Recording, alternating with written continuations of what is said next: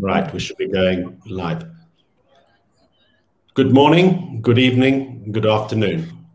I'm Hilton Supra. I'll be moderating the panel today on how to scale up and venture capital accelerators and how networks are aiding the growth to the business startup ecosystem. This is a panel session part of the Cities ABC Open Business Council Summit 2-day event. And I'm really proud today to have a fantastic panel joining me from all over the world. We were just been talking about where we are. So we've got William Bao, who's currently in Taipei. We've got Arun Sharma, who's currently in KL, in Kuala Lumpur, in Malaysia. We've got Charlie whom is in Shanghai. And we've got John Sharp, who's in Singapore. Welcome, gentlemen. I'm very privileged to have such an esteemed panel with us today. So I'll just start with William. William Bao is the general partner of SOSV. It's an accelerator VC and the number 3, the most active venture capital investor in the world, according to PitchBook, with about just under $900 billion under management. As managing director in China Accelerator, the first accelerator in Asia, the only active accelerator to have a unicorn amongst them, which is BitMEX, which was, I think, in 2015. He's also founder and managing director of MOX, the mobile-only accelerator, providing startups with free user acquisition, helping the portfolio scale to about 102 million monthly active users with no marketing spend, which is a great achievement. William joined SOSV from Singtel in Innovate Ventures, where he was the founding managing director investing in Greater China. Prior to that, William was a partner at SoftBank China and India Holdings, a VC backed by SoftBank and Cisco, leading investments in China and Southeast Asia. Now, William started his career in equity research, most recently with Deutsche Bank, where he was a top-ranked analyst for Asia Internet and top tech, media, and telco, and worked in IPO for Alibaba, Kingsoft, Elong, which is an Expedia China company, One Mobile, Rediff, and Nukeri. And then we've got Arun Sharma, who's the general partner and ScaleUp of Malaysia, who's an entrepreneur and has a great experience in technology, digital media, and retail. And he founded a company called Touristly in 2015, I think, Arun, and you sold it to AirAsia in 2017, which was later rebranded as Vidi and has now become airasia.com, where he remains as a non-executive board member. And you currently serve as general partner in the ScaleUp Malaysia, which is a very important part of today's panel, accelerating and looking at startups to build to the next level in Malaysia. And you're investing and scaling 50 companies in the next 3 years. And previously in 2009, prior to the pandemic, you were head of the digital development at Malaysia Digital Economy Corporation, MDEC, where we were represented by Serena, who was the CEO of that yesterday, to help develop the blueprint for the national digital economy policy of Malaysia. I mean, you're obviously very passionate about tech and the cool stuff that it brings, and therefore you're in an ideal place. Then we've got Charlie Hugh, who's the managing partner of CarbonBlue, who's basically looking at Web3, decentralized technology platforms and applications, and looking at the current ecosystems of Polkadot and Web3. He's an expert in building communities and is very technology focused and technology driven, and in terms of the growth marketing in that space. And he's used lots of tools like hackathons and events, etc., in order to bring out the content for the community that he works with. He's a member of the World Economic Forum, Global Shaper Beijing Hub, an organization of TEDx Hangzhou, an organizer of ThingsCon, which is in Shanghai, and is an alumni of Google Launchpad in Amsterdam, because you spent some time there. And Google Design, Sprint China, alumni at Aspire Academy, Harvard Leadership Program. So you're well-traveled, well-educated, and well-versed in technology on a global perspective. Then we got John Sharp, who is a partner of Hatcher, which is a fantastic organization. He's currently sitting in Singapore. He's a partner of Hatcher Plus, which is a leading data-driven venture capital investment firm. And John has extensive commercial experience and senior management level, having been the chief executive of Athenium Wing, which is, and also the managing director for WorldSpace, and now CEO of Hatcher, the precursor company to Hatcher Plus. I mean, he's very tenacious and driven executive with a long-standing board level and C-level experience within high-growth companies. And John also brings a strong history of capital raising from an extensive network of investors globally. Now, as chairman and CEO of cybersecurity pioneer at Athenium, which actually was acquired, I think, in 2010 by Siren, you co-authored 3 US patents in terms and sold cybersecurity solutions to some of the largest organizations in the world. You worked with British Telecom, Comcast, Google, McAfee, Microsoft, Symtec, Telstra. I mean, the list goes on. As CTO of Hatcher Plus, DocDoc, Hearable, and ThoughtRiver, John has designed and developed several highly innovative technology platforms using really cutting-edge approaches to data processing, user interfaces design, and workflow optimization. You blog a lot. I see a lot of the work that you're doing. You can't fly at the moment like all of us because you spend a lot of time speaking at a lot of great events on ventures globally, particularly focusing on not only your experience, but also focusing on ESG. So thank you very much, gentlemen, for joining us. I'd like to start with William. If you could just give us a few minutes, 2 or 3 minutes, of what you're working on at this present time and what your goals are to in the next few months as we come out of COVID. Yeah, sure. So I think we're in a unique spot because I'm in Taipei right now. We have our office here for Mox, and then we're also, most of our people are in Shanghai. So we've been in the office in Shanghai since early March of last year, and our Taiwan office never closed. But most of our portfolio companies are across Asia, Southeast Asia, South Asia, and especially in India, where we've done 54 investments over the last 2 years. Southeast Asia, we've done about 25 investments, 30 investments over the last 2 years. So while we've had a relatively normal life, our portfolio is going through some really bad times, especially this last 2 weeks in India, Pakistan, where like half of our teams are getting taken out, right? We've got six CEOs that got COVID in the last 2 weeks. So it's pretty tough. So I'd say but for us, I mean, on the flip side, COVID has been quite positive in that we are very active in consumer internet, and we're trying to change the game. So there's this sort of trend of everybody hating on big internet, Google, Facebook, Amazon, Alibaba, Tencent, big internet taking over the world.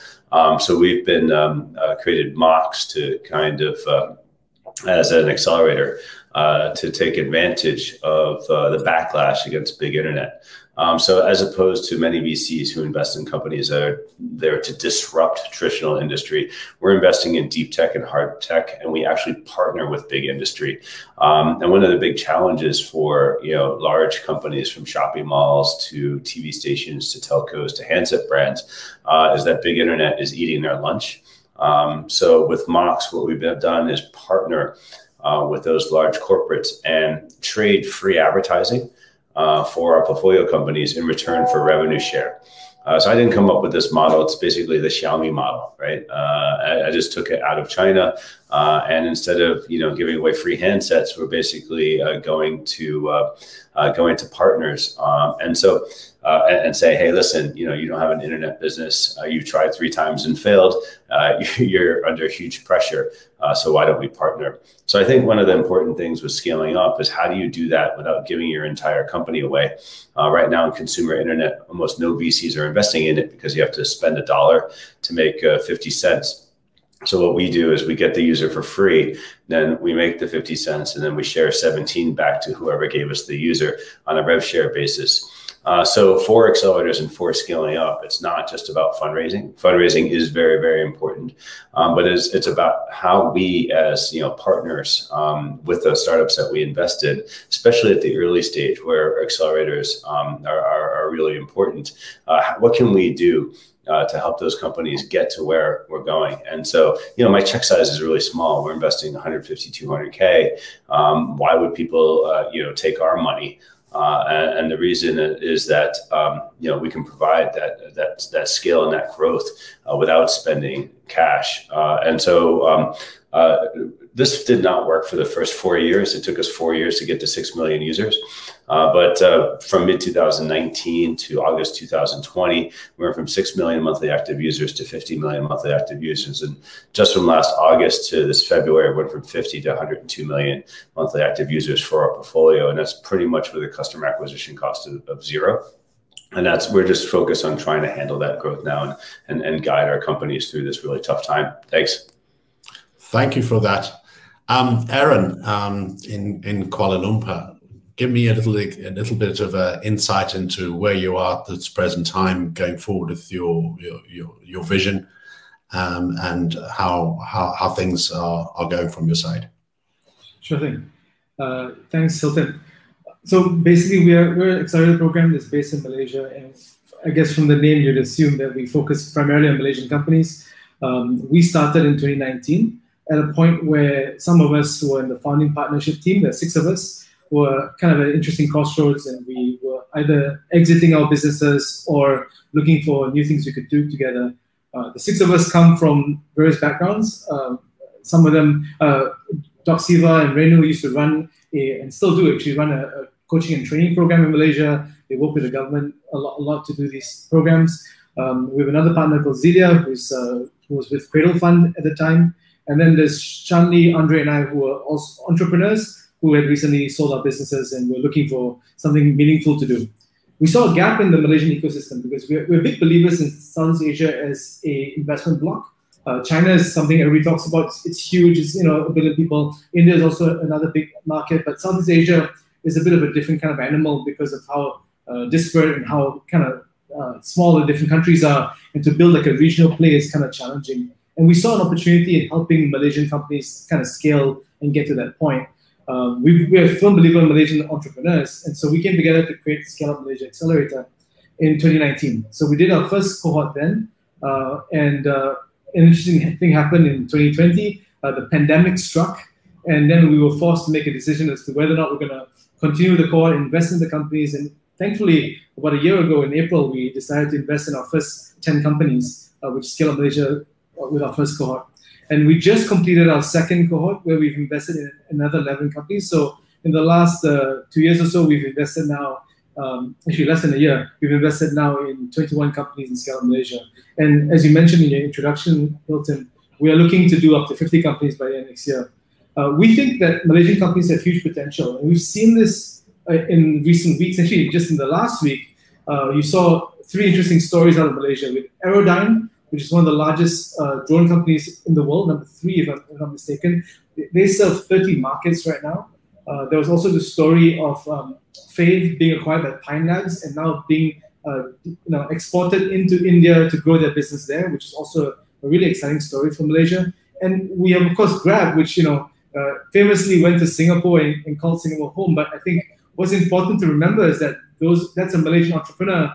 It started in Malaysia way back when, and there's a huge opportunity there. So we think that there's a tremendous opportunity in grooming the next generation of Malaysian entrepreneurs. And we think Malaysian entrepreneurs, as they grow, are able to grow regional business, if not global businesses, with the right kind of guidance. And so that's kind of the thesis behind ScaleUp Malaysia's entity. And we're really looking forward for what the future holds. Obviously, like William said, the last year has been especially challenging, especially for companies in our portfolio with a more consumer slant.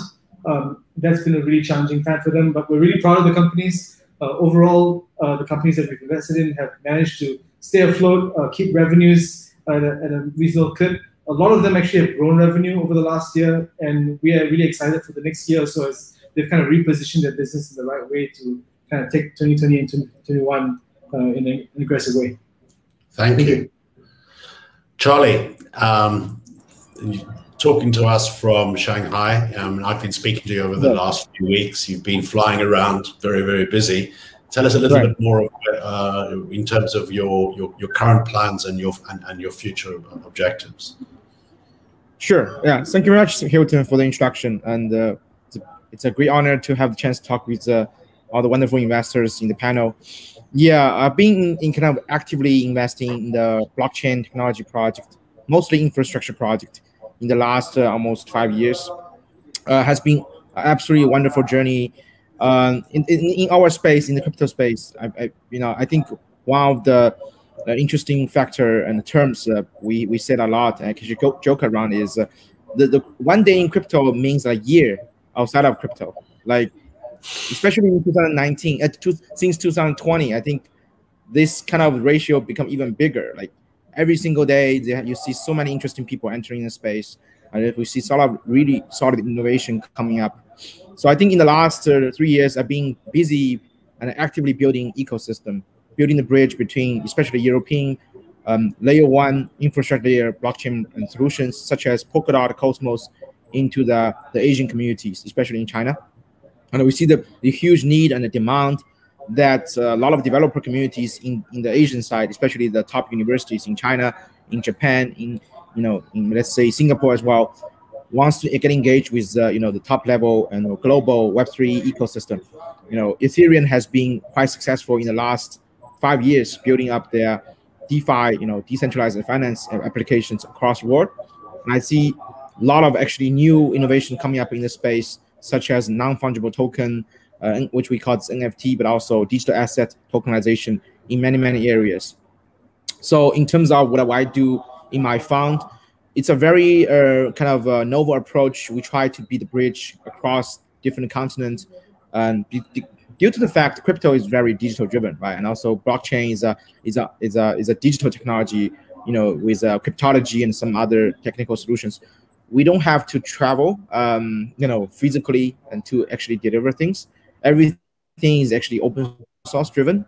As a matter of fact, I'm working with all those biggest open source communities in China, including CSDN, RustCC, Python community, and so on. Having great time working with all the smartest engineers in China has been a wonderful journey. I think back to the topic today, right? How to scale up, for venture capital and also help entrepreneurs, in the space. I think what I can tell from the space of blockchain, because I'm mostly and heavily focused on in this field, right? I see a lot of founders who have a very good global horizon, who can start their company from day one in a global approach, can have a very interesting a narrative and a unique advantage to build up the community and start to scaling up their ecosystem in a fast way. Compared to the companies who actually only focus on the local and just do their thing only, the ones who are able to scale up their global community in early stage and also reach out to a lot of partners in different countries, I think it's very helpful. That's actually one of the reasons we get to reach out to so many interesting, exciting projects who wants to actually come over and engage with the Asian communities, not just in technical communities, but also the investment community and also the finance community. One of the interesting part, I'm actually trying my best to help out a lot of founders, especially in the West, from the Western countries, is the local content adoption and also the use case adoption. What I was doing a lot I think since 2020 was, helping a lot of infrastructure projects find interesting use cases. And in China, everybody knows we have a huge population. The mobile penetration is one of the highest in the world, right? We have so many people using mobile-based applications in Web 2.0 world, and we actually quite easily get used to a lot of Web 3.0 applications, built on top of blockchain, and some of them are doing with cryptocurrency-driven applications as well. And a lot of innovation come from, especially from Europe, who have the vision to come over to Asia. We need to help them to adjust a bit on their pitch and also the brand awareness and the use case adoption. So I'm helping that for Polkadot. I'm helping that for Tezos, multiple, layer 1, quite big and well established public chain infrastructure, and to actually open up their channel and building up the ecosystem in the Chinese scope. And has been quite busy, but also fulfilled journey since last year. And this year, I would say the booming innovation from the fact that Wall Street is actually entering the space of crypto. We have Grayscale, a lot of big funds, traditional main street fintech companies entering the space. It has been another level of interesting growth in the space. So I'm very excited to actually explore what's next, right? To investors and accelerators like us to close the dots, connect the dots, close the bridge, right? To help accelerate innovation from different countries together. Thank you. That's really exciting. John, you sitting in Singapore, and give a little bit your current experiences and opportunities that you see going forward from Singapore. You're on mute. John.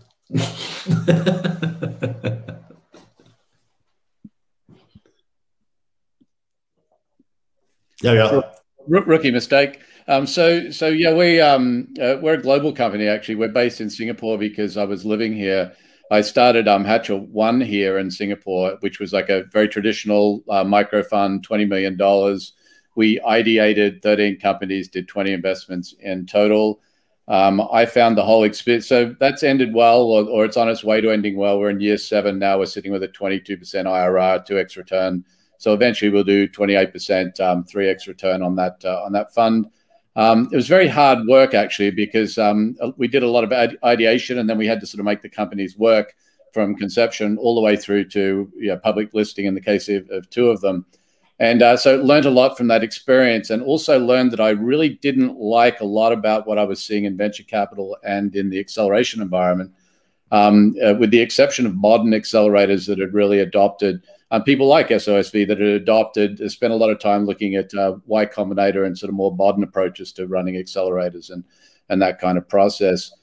So at the end of our investment period, I was very interested to, the whole time I was running the first fund, I felt like I was actually running a casino, but I was running around putting bets on tables based on the attractiveness of the croupier rather than hard data and solid process. And so I was quite interested at the end of the first fund to understand exactly what the odds were in venture, and in understanding the odds, come up with a portfolio strategy or an ecosystem development strategy that would be able to embrace those odds and create more predictable returns.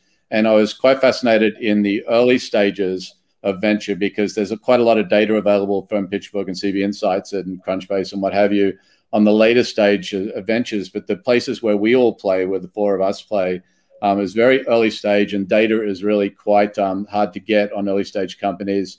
And so what we wanted to do is come up with better ways to gather the data and better ways to shape that data into a portfolio or into a decision-making matrix.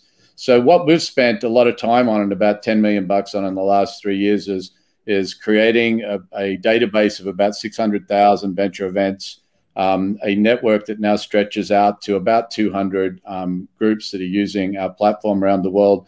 And they feed us about 30,000 deals a year. And that gives us a lot more data, because all these deals that are at an accelerator stage, we partner with accelerators. So it's a similar model to Williams in the sense that we have a number of accelerators that are feeding us information. What we're trying to do with that information is figure out how to construct a portfolio whereby we can invest using a standardized kind of selection ratio, standardized processes around deal terms, and follow-on investment quantums and things like that. So we're kind of taking we are taking a data-driven approach, but we're more of a sort of fintech looking to disrupt venture capital than we are a pure sort of venture capital play. We're kind of coming at it the side, and we see a massive gap. Gardner came out last week and said 75% of VCs are going to be using AI in 2025. And we thought to ourselves, well, most VCs are spending $50,000 a year on tech and data. We're spending $3 million a year on tech and data. So maybe we can drive a wedge into that gap and play a role within the community. So our platform is free. Anyone can use it. Anyone can use our APIs. Anyone can get and bounce off our API infrastructure and get back scoring and do a decent job of pulling together data, et cetera. So what we're trying to do is play a useful role within the ecosystem, work with all our partners at the accelerators, do co-investment, and overall try and do what we can to help improve process and understanding at the early stages. Mm-hmm. Thank you, John. I mean, data is a very, very important aspect for looking at the opportunity. I mean, just pre-COVID in 2019, the global startup economy was worth around $3 trillion. It's risen from the previous 2 years by 20%. And if you look at the size of that, it's not so small an economy. I mean, it's larger than the GDP of the UK or France or Brazil. And technology-driven startups aren't just contributing to economic growth. In many ways, they are the economic growth. A question to all of you is, how much is this due to the role and contribution played by scale-ups, startups, and accelerators and venture capitalists? All of it. Go, John, please. That's being glib, but I just said all of it. But I'm only half joking, because without us, businesses don't get started, right? With accelerators, I think we're now approaching a situation where 60% of Series A companies have been through an accelerator in some form. So without accelerators, you don't get to that next level of funding and that next level of support.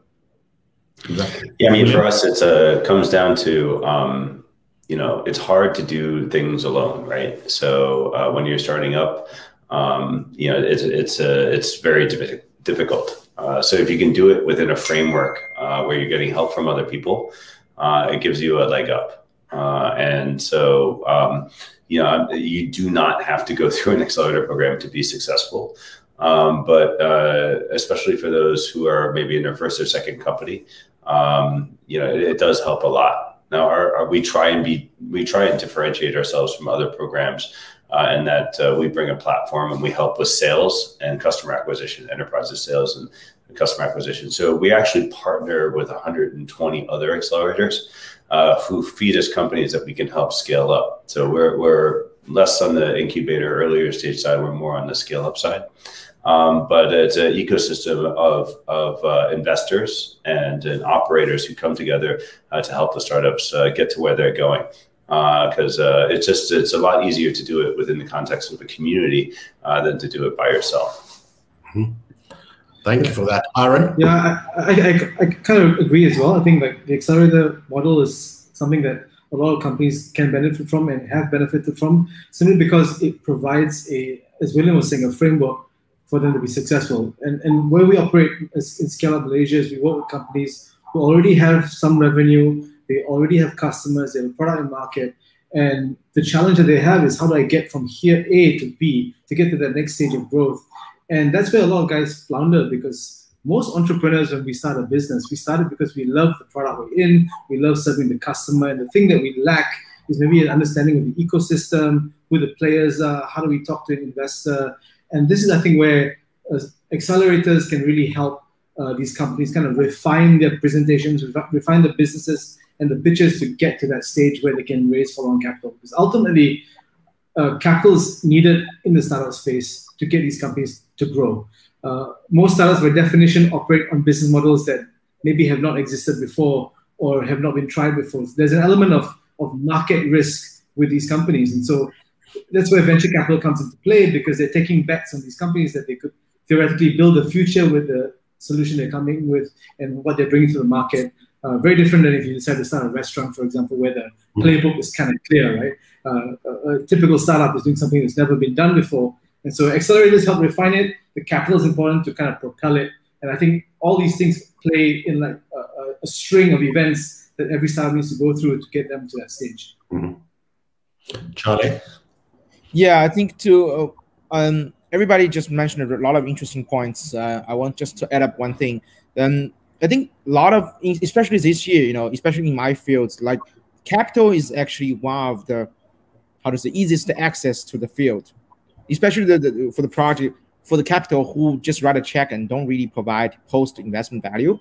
I think I've been sitting on like advisory board, advising multiple projects for a while, and actually helping them managing the cap table and so on. The more I'm helping them, the more I realize, especially in this field right now, when we consider it's a bull market in our space, just have a capital on putting a fund's name and a logo on the website isn't really the value entrepreneurs and founders should look for, right?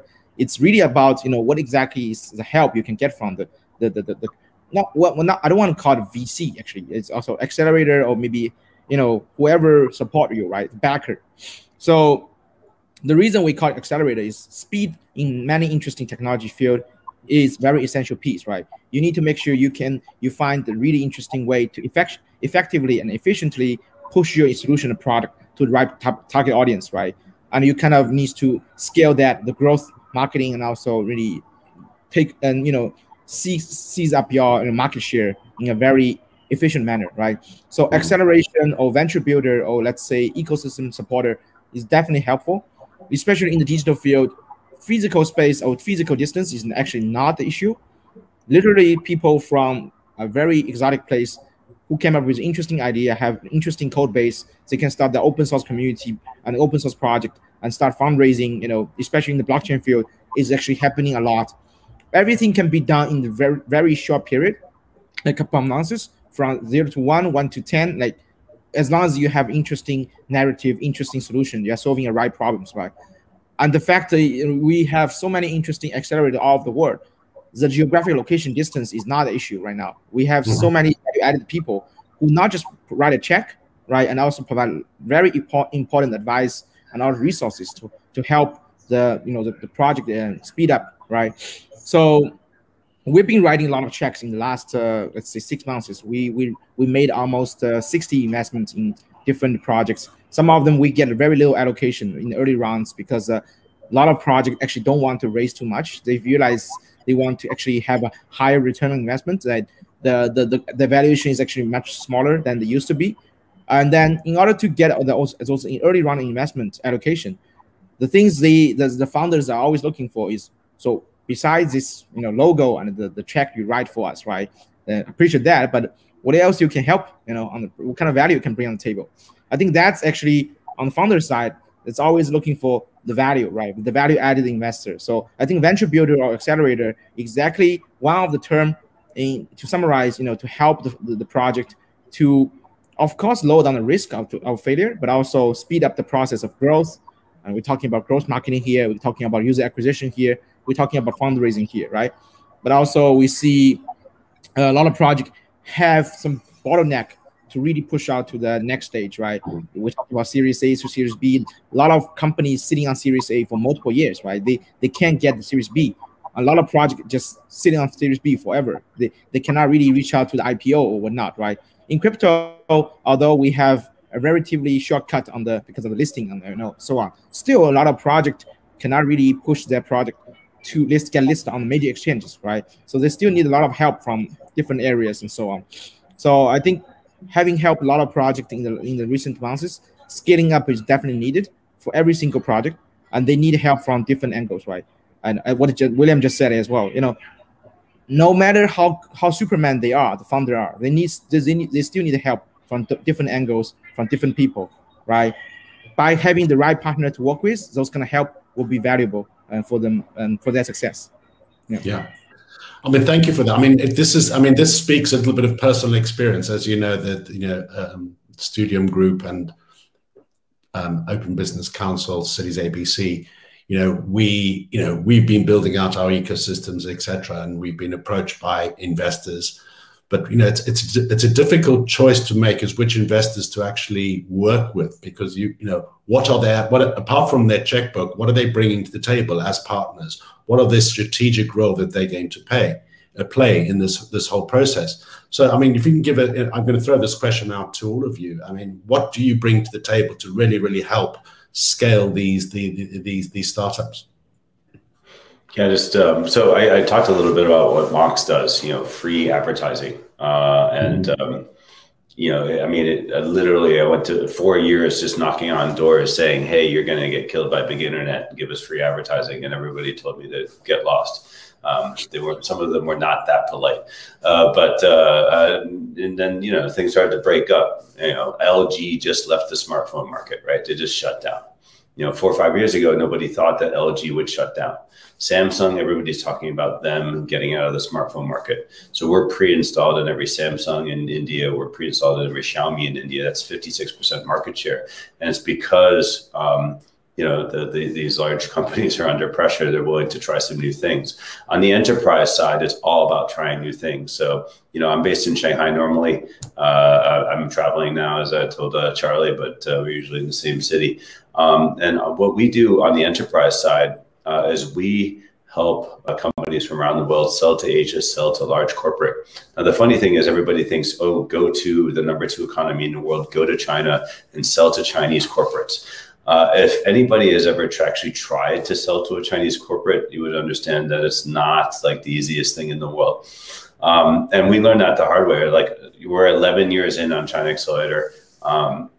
And so we actually, basically, we stopped trying a long time ago. What we learned, though, is that the multinationals, the Fortune 1000, are getting their asses kicked by the local Chinese companies. The local players have more money, they move faster, they're generally, you could say, attract better talent.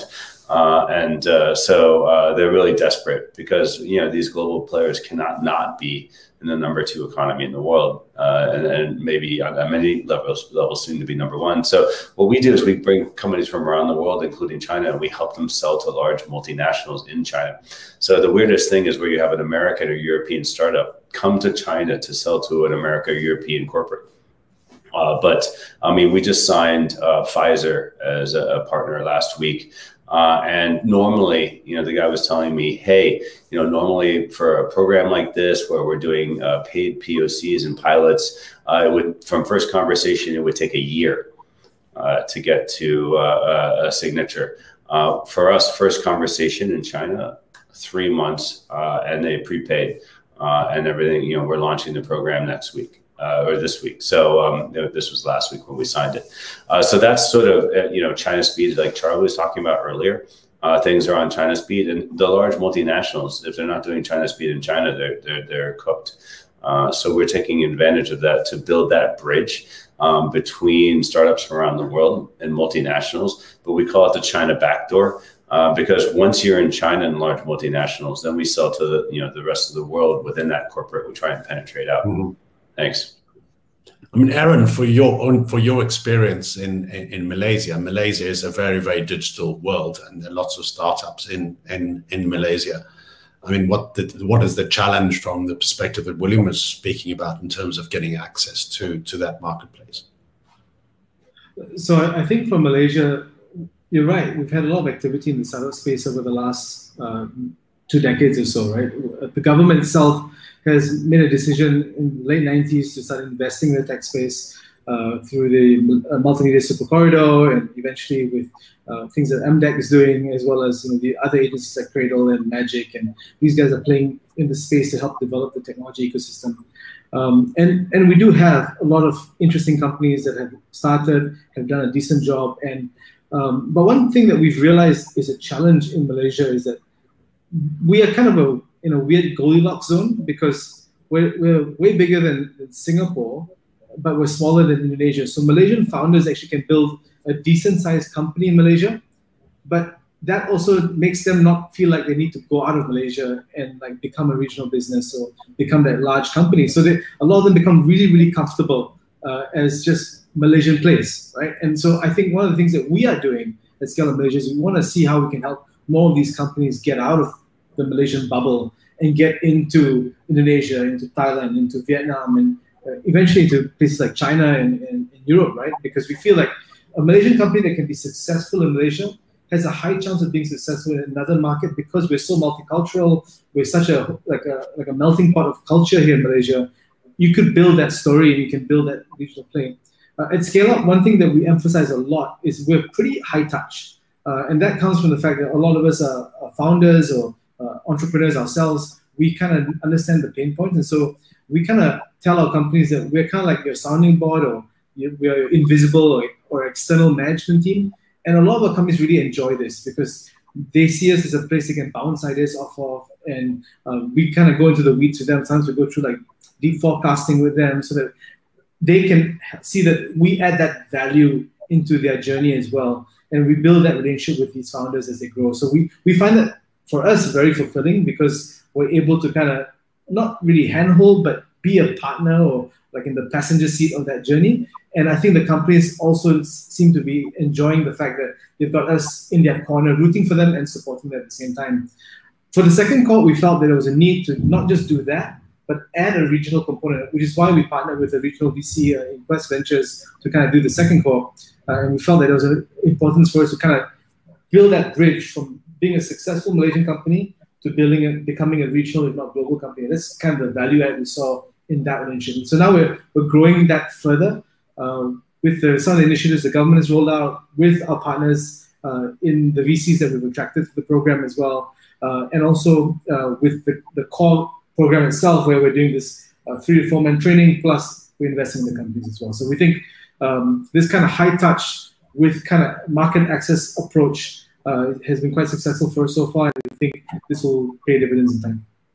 Thank you. I mean, John, from your perspective, being a global platform which is very technology driven, the touch points as Aaron was talking about, what level of engagement do you give to the startups that are on the platform in terms of apart from the access to data and information?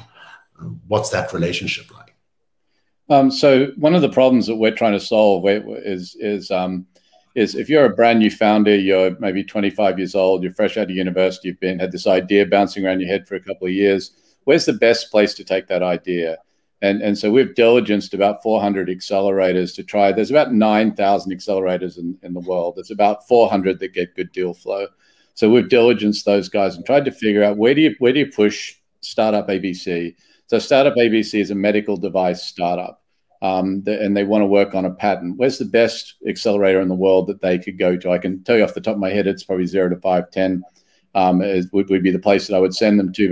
But that's me talking directly to a founder. How do we take that and scale that up as an approach? So what we're testing at the moment is an AI-driven mandate matching capability where a founder can come into our site. They can basically they can create a data profile and go through our application process. And at the end of that, we can make several recommendations where they can go to. Now, there's only 20 accelerators that we co-invest with. They're not quite as big as William's group. But we wouldn't necessarily send them to the guys that we co-invest with. We would send them to the place we think is the best match and maybe provide 2 or 3 places that would be backup choices for them. And the way that we do it now is we say this is a 69% match, this is a 64% match, this is a 51% match down the list. Now, what's great about that is founders typically know 3 or 4 people they can go to for advice. Those 3 or 4 people may not know the best place to send them for capital or for support, the kind of support these guys, these other guys in the call are going to give them. So what we want to do is find the best home for those guys, because we think that's the best service that we can provide a founder at the point at which they are looking for that need. So we're looking for people that have a proven history of providing that support and that success and scale up capability. And then we want to do the match up with those guys, with the founder and the correct accelerator or venture studio. Yes. I mean, one of the challenges that I'm familiar with is when, talking to lots of accelerators, everybody thinks of all the big names out there, the Y Combinators, etc. And there's a plethora of other, and the business model, as I see it, for some of these is that, you go through an application process, you use F6X or whatever. You then get to a process of, they talking to you, you go online and they have these introductory meetings with loads of potential people who want to come on board. And then you get down to the bottom line and they say, well, you pay us X amount and we will take you through this program because we've got a great lineup of, say, investors that we would like to introduce you to. We really want to reshape your offering. I mean, it's great advice, et cetera, et cetera. It's basically a pay-to-play process. Whether they take equity or not, we don't. I don't think anyone that I know in this business that's working at a professional or a high level is doing anything pay-to-play. Like, we do that service I just mentioned completely for free. And we're not looking at anything out of that. Maybe we'll get co-investment if it goes to one of our partners. Terrific. It's an opportunity that we get. It's not something that we're necessarily paying for, other than investing in the tech to get us there. But I think the old pay-to-play model of paying for access, I fundamentally don't like that approach. I don't imagine any of the other guys on the call. I completely agree. Yeah. Well, I mean, when you say pay to play, it's like we do charge equity for our program. Of course. So equity's fine. No, I know what you're talking about, but so it is to some extent. I mean, we do invest cash too, but we're, you know, and we're not a puppy farm like YC or some of these others where they're doing 300 a batch. So the well, anyway, so the idea though is that you know, people need to get value for their equity, right? So they're paying their equity, which is actually worth something, and hopefully it'll be worth a lot more as the program. So it's like, okay, you know, we generally take about the average of 5%, is 4 to 6% common for the program, and then we invest our cash. So basically, if you take a little you know, a little square, a little circle or whatever, and then it's like you're this big right now, give or take. And then what happens if we can, like, you know, make you this big? Yeah. And okay, we're going to take a little 5% sliver here. But if you look at the size that you grew, and on average, you know, our internal goal is to help our companies grow their net revenue by 3x, right? Which we're actually doing better, but a lot of our companies are starting off with a small base. You know, on average, our companies are doing about 30K monthly net revenue before they come in, and on average, we 3x it to, you know, on average, it's around 90-ish by the time they come out. Within the goal is in the next 3 to 6 months, but you know, try and get that 3x. So the idea is to grow the pie, and then we're going to take a little cut. Yeah, I think what we're talking about pay to play was like pay to access, right? No, I know. Like the old Karasu forum model, and the what's that other the guy who bought oh God, red herring. Yeah, not big fans. You know, the smart founders, when you're red herring nominated, you know, the dumb foreigner, you know, the dumb startup guys, when it's like when you actually won it. Yeah, because you have to pay to win. If you're nominated, it's okay, but if you actually win, it means you paid the money. Yeah. So to be clear, we have exactly the same model, but we're all cash, right? Because we don't do what you guys do. We don't run programs. We that's not what we do.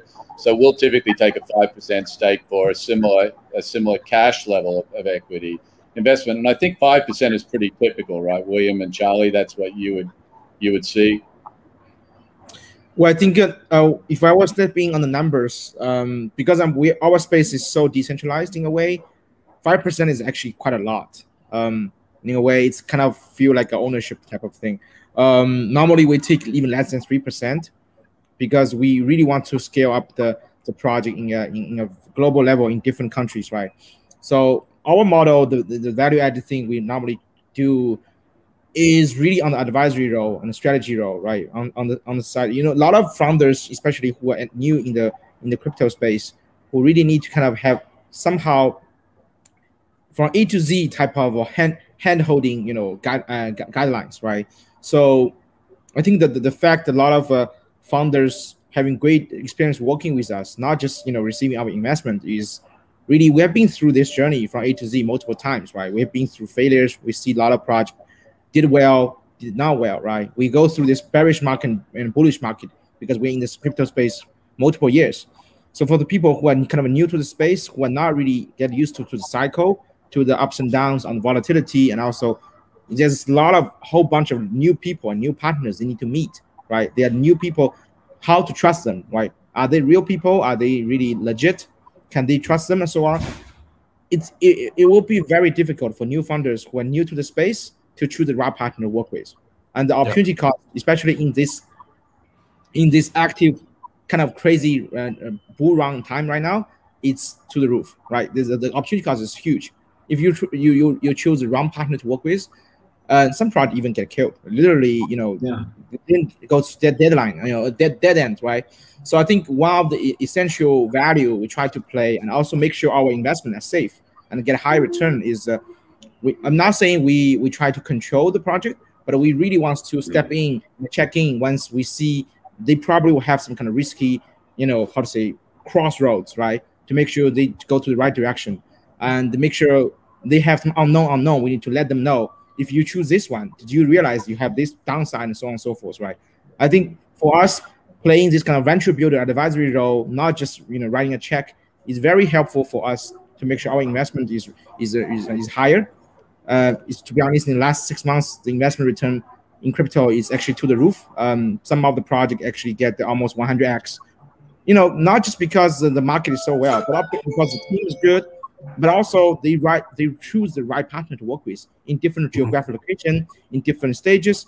You know, every single stages, you know, project is a like different life cycle, right? You have very early stage with just a deck, not even with like revenue yet, and then all the way to like almost tens of thousands community users, you know, who are paid users and so on, right? They have a lot of influencers, a lot of media already writing kind of press releases about your project, you know, also get listed on major exchanges and so on, right? Have huge liquidity, TLV, and all that, right? So different stages have different hurdles, different challenges, right?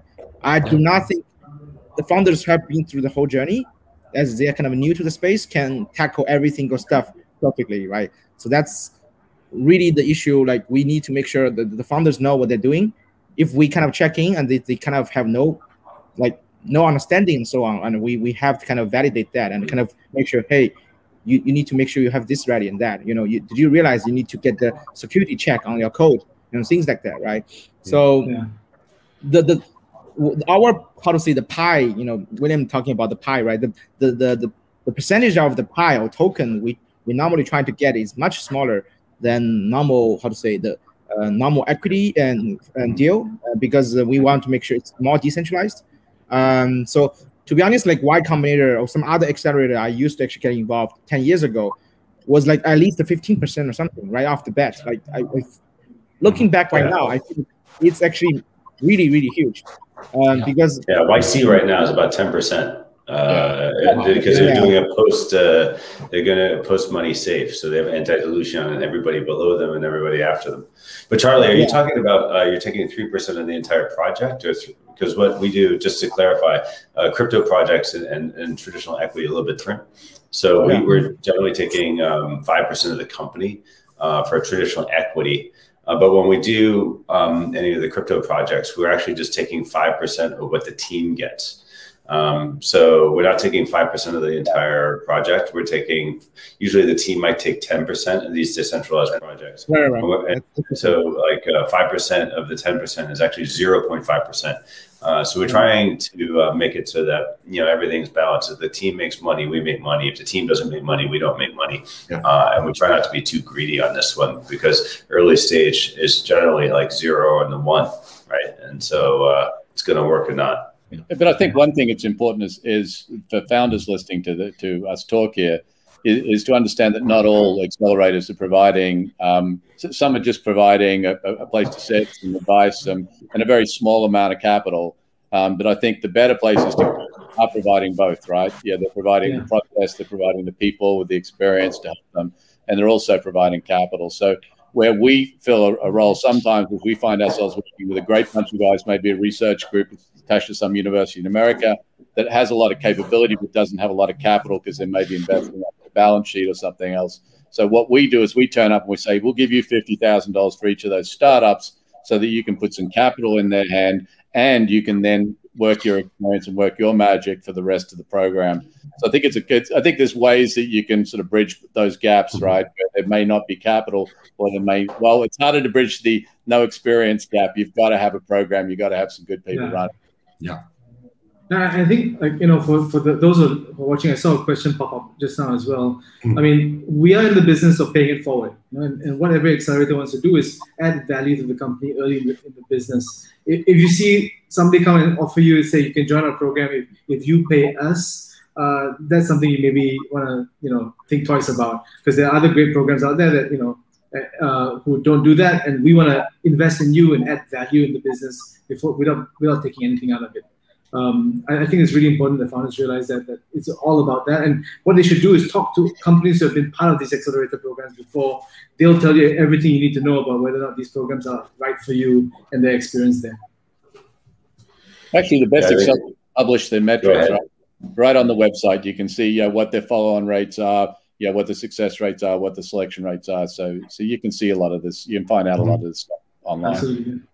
I mean, the challenge for, you know, if I put my, you know, I'm an entrepreneur and I've got a business, and then I have investors coming on board.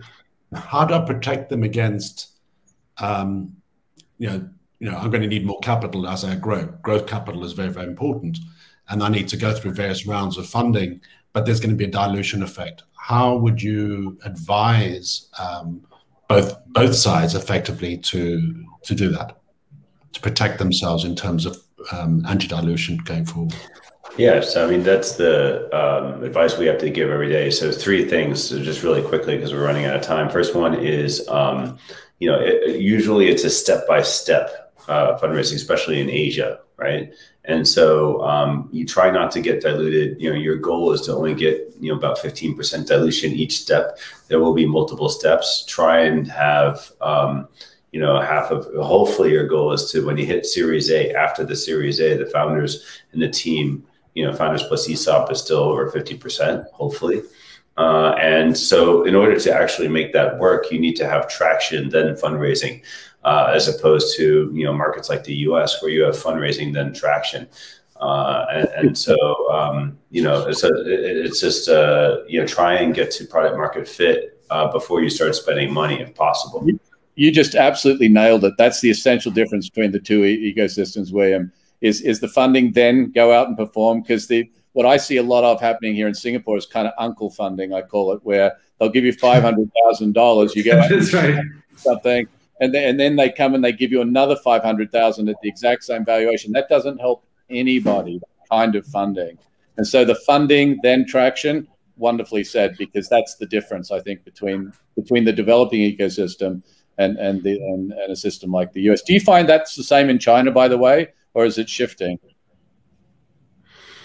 It depends on who you are. I mean, Charlie could speak to it as well, but we're not investing in too many local entrepreneurs, but there's a spectrum in local entrepreneurs. And so the people who've got the background, they've got the pedigree, they came out of a big company, or they're a serial entrepreneur, their initial rounds are actually self-funded. They're just starting their companies up themselves, and friends and family. So they can probably generally raise like $1, $2, $3 million US just by passing the hat around.